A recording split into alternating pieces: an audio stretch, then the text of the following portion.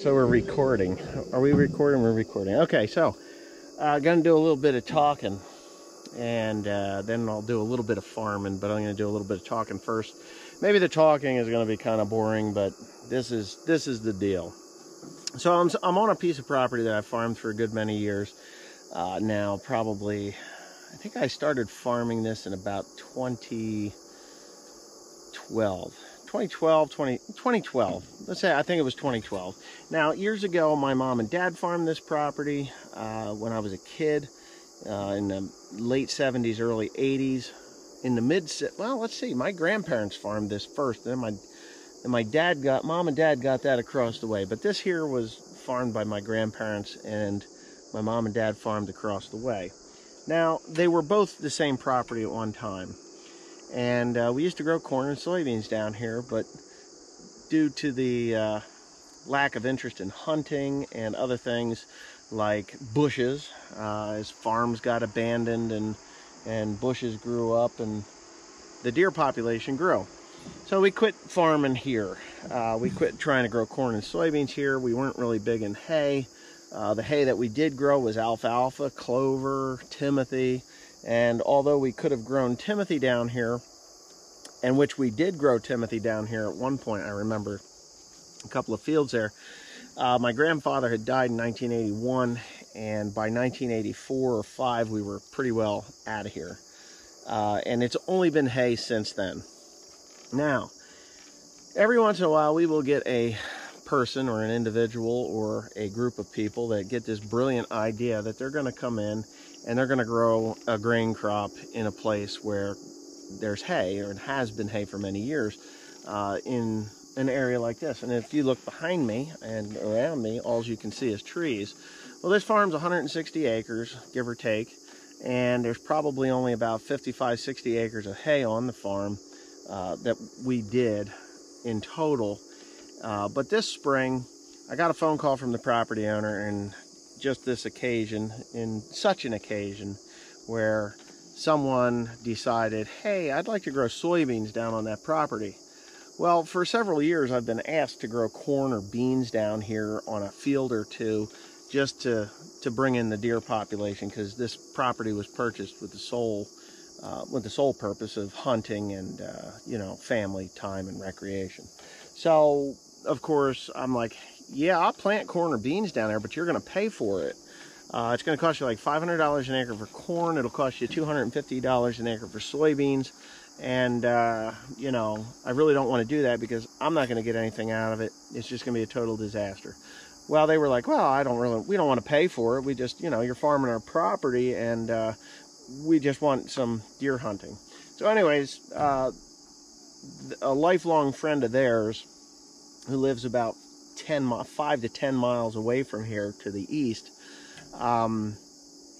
their son is a machinist, and he decided that he wants to get back into farming, which is like, oh my God, this guy hasn't farmed in a long time for himself, probably never farmed for himself. He farmed with his dad, and then he became a machinist, and that was just part-time, little here and there. Well, he's decided he wants to be a full-time farmer now and get away from the machinist thing. From what I was told, I'm not 100% sure if that's the exact fact, but that's just the gist of it. So I got a phone call from the property owner, and they're like, hey, this guy wants to grow soybeans on there, and we're going to let him do it. I just want you to know which fields it's going to be, and please don't put fertilizer or herbicide on him, because he doesn't want to, have to pay for fertilizer or anything. I said, oh, he doesn't want to pay me for fertilizer. He can pay for somebody else to put fertilizer on. I said, okay, that's fine. Get out of there, spider. I said, are you serious? He's going to put soybeans in there? He says, yeah. I said, well, this is going to be fun to watch. And he was like, oh, why? Why is it going to be fun to watch? I said, well, because if he puts soybeans down there, there's a herd of deer down in that area that is like 100 per square mile. And they're all going to funnel to those fields of soybeans. Well, they planted about 30 acres of soybeans on this property, leaving me with somewhere around 30, 40 acres left, something like that. Which, whatever. And I better catch it before they take off, because they're starting to move. and they're gonna get into the light. I'm pretty sure you're probably gonna be able to see them a little bit, but way down in the corner, about half of them have run into the woods already. There was about 40 deer on that 5 acres right there. And at the other end of the farm, there is a 9-acre field or a 10-acre field there. And he's got that with soybeans in it. These beans are this tall. Here, they're this tall because it's around the corner and there's nothing to scare them away.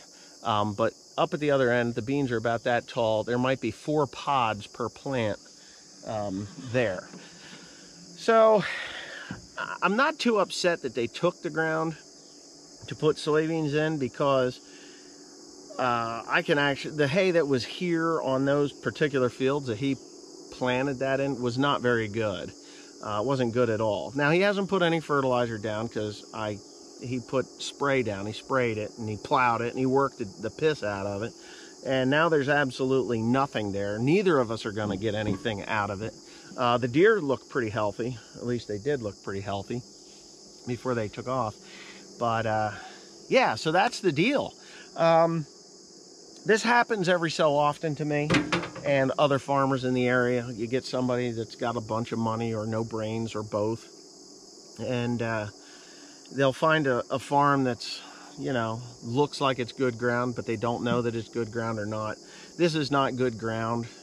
It wasn't terrible ground. It is a bit sandy, but there's a lot of clay underneath it. So it drains out on the top, but once you break through that upper crust, you're into baby shit. And I mean, it's bad. It's pretty slimy. As a matter of fact, if you look behind me right here, right there on the other side here where I'm mowing, you'll see that's a swamp. And years ago, my father had run a moldboard plow down across that to run a drain into this, which worked, except the guy that bought it after we left, he bought this property, he moldboard plowed that drainage ditch shut. Now, that drainage ditch would go into that group of grass, and then if you look down along the edge here, oh, there's another deer way down there. That one just popped out. I mean, they won't be gone for very long. They probably heard me talking. But there's a drainage ditch here. Now, the guy, he did put another drainage ditch there, and he runs that to the other end of the field, which dried out this area. But this farm is very wet. It's just traditionally wet. And it's a deer hole. That's why we quit growing corn and beans here, what, 1984, 94, 04, 14, 36 years ago. 36 years ago, we quit. 36 years ago was the last grain that was grown on here. Well, no, I'm wrong. The guy that bought it put wheat in here. I don't ever remember him putting soybeans, but he did put wheat, and he got nothing. Zero, zippo, zitcha, zilch, wheat. Then he put Christmas trees in here, and they drowned. Then he put shrubbery, and the deer rubbed their antlers up and down on it and destroyed those. So the only thing you can really grow down here is grass or hay. Now, I've made really nice hay here. I've made good mulch hay, and I've made excellent feed quality hay here. And I'm hoping that the guy tells him that he's not going to do that again. I'm hoping he says he's not going to do it again, because I could probably this fall come in with my drill and drill Timothy into that. Timothy and K31. I would put a blend in there and have a really nice stand of hay, you know, grass hay. I like Timothy and I like Kentucky 31. Timothy gets a cereal rust mite in it. Kentucky 31 gets nothing in it. Grasshoppers can't even eat it. They just won't. Kentucky 31, if you make it before the head shoots on it, it's very good feed. Second cut, third cut, Kentucky 31, very good quality feed. If it has the head with the seed in it, that's where you have the endophyte, and that's where it becomes toxic to beef cattle, horses, and whatever else. So if you know how to make Kentucky 31, you can make it for a really good quality feed. If you don't, you can hurt your animals. But anyway, yeah, that's tall fescue. Anyway, so that was my story for now. I'm just going to throw this camera on here, and you all can watch it mow.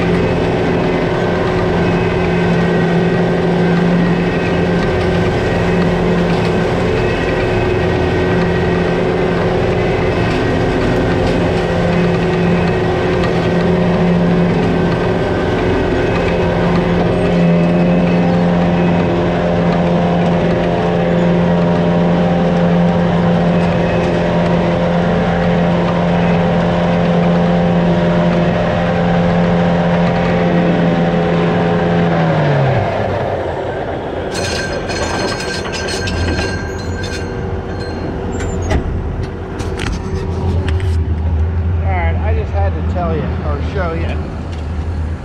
When I said there was 2 or 3 beans per, or 2 or 3 pods per plant, I gotta back it up with facts. This is it. I might have been wrong. Yeah, no, here's one. There's nothing in there. Nothing in there. These beans don't belong to me, obviously, but there it is. We got 1, 2, 3, 4, 5 pods. There's nothing there. They've been chewed off so bad. There's absolutely nothing in there. Now, these soybeans were planted back in June. Late May, June. No, they were planted in June. He was working this ground in May. Now, here's the soil. It is a clay soil, but it's kind of sandy on the top, like I was saying. It's a sandy clay. Well, I guess it's not. It's more just basically clay. I know at the other end it's sandy because I was stuck in it and I was like, holy shit, this is kind of sandy. But, yeah, that's what you get. But he actually plowed it correctly. And when he did that, I mean, he plowed it correctly. It's level. I mean, he did a good job of smoothing it out. It's probably smoother than it ever was. If he's done, which I'm hoping he's done, I'll be able to just no-till Timothy seed right into this and it'll grow well. But for the most part, this is ridiculousness. There's nothing. I mean, even if he was, we're like 2 weeks from frost. Look at this. This pod is flat as whatever. Hey, oh, there's some corn. So here this will tell you what happened if you plant corn here. The deer have munched that off. Obviously, this isn't a good example, but it's been chewed off junk. So with that corn being in there, that's telling me that these were bin run beans. Yeah, bin run beans. You know how I would know that? Because when you combine corn and then you combine soybeans, once in a while some of that corn that gets stuck in the sieves will shake loose and end up in the bin, and they'll end up in your soybeans, and that's how you get bin run beans in your soy, or volunteer corn in your soybeans. So they're bin run, and I know they're Roundup ready. So someone's breaking the rules. Anyway, I'm gonna get back to work. Thanks for watching. When I was a kid, you saw a praying mantis. It was like a treat, you know. We didn't have too many of them. But if you look at the deck of this thing, I just pulled over for the night. I'm just letting my turbocharger cool down. There's gonna be a couple 100 of them damn things on there. You can see them right up on the tip. They're there. They're all over that motor. There's several hundred of them up here. So they always said that it was like 7 years in jail if you killed a praying mantis. I'm probably gonna go to jail for the rest of my life, because every one of them things that went through there, they can't be in too good a shape. It's crazy how many of these things are up here. Crazy. Anyway. Oh well. It's the end of my night. I'm waiting for my wife, Miss Teresa, to come pick me up, and I have no idea where she's at. She should have been here by now.